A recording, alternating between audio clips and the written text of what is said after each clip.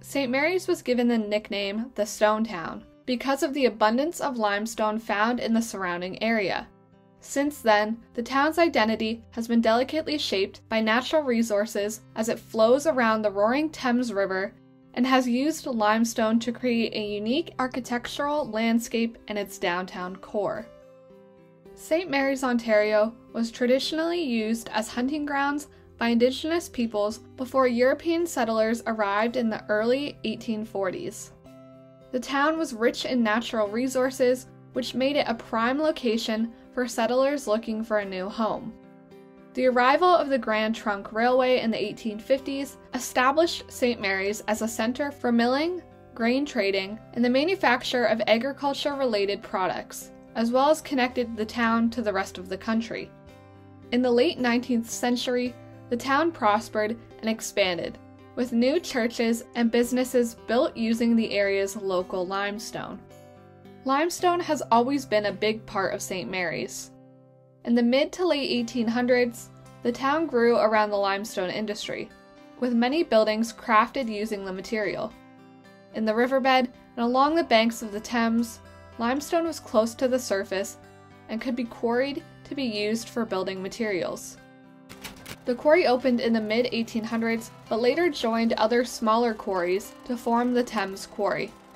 The company mainly quarried limestone slabs used for construction in the town and surrounding areas, but small chips or powder were also utilized for other purposes.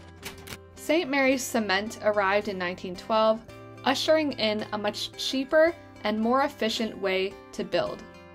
The demand for limestone slabs eventually decreased until the quarry was no longer necessary.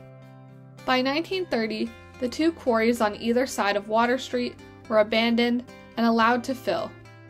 The town purchased the location in 1945 and opened it as a municipal swimming facility the following year. It remains one of the most popular spots in the area to visit on hot summer days and is Canada's largest outdoor freshwater swimming pool. Many 19th century limestone structures still remain today, including churches, a museum, an opera house, now apartment buildings, commercial blocks, and many private homes. Limestone is no longer quarried for building blocks, but it is still essential to production at St. Mary's Cement, which remains a major local industry. Originally, 12 cities expressed interest in becoming the new home for the Canadian Baseball Hall of Fame and Museum, before it came down to two locations, Guelph and St. Mary's. The Canadian Baseball Hall of Fame and Museum made its home in St. Mary's after the town officially won the bidding process on August 25, 1994. The museum first opened in a farmhouse that was built in 1868. It was established in collaboration with the St. Mary's Rotary Club and St. Mary's Cement, who donated 32 acres of land to the project to create playing fields. The facility is now home to the hall's extensive collection of over 10,000 artifacts and papers.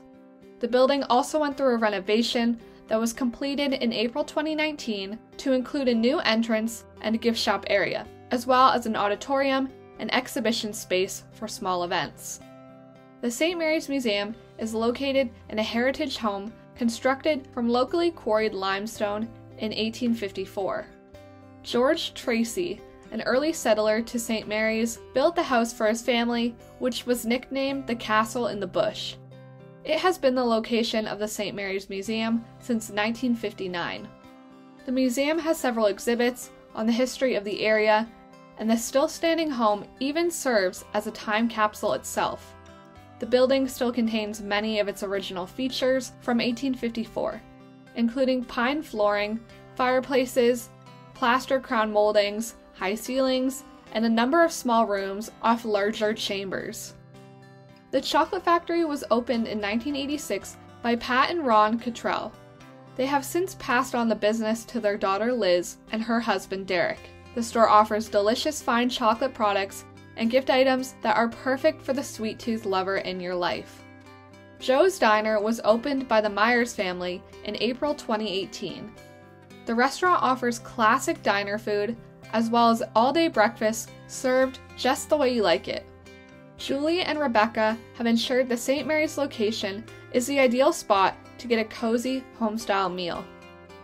On top of having the honor of being the location for Canada's Baseball Hall of Fame, St. Mary's is the burial place of Arthur Meighen, Canada's 9th Prime Minister.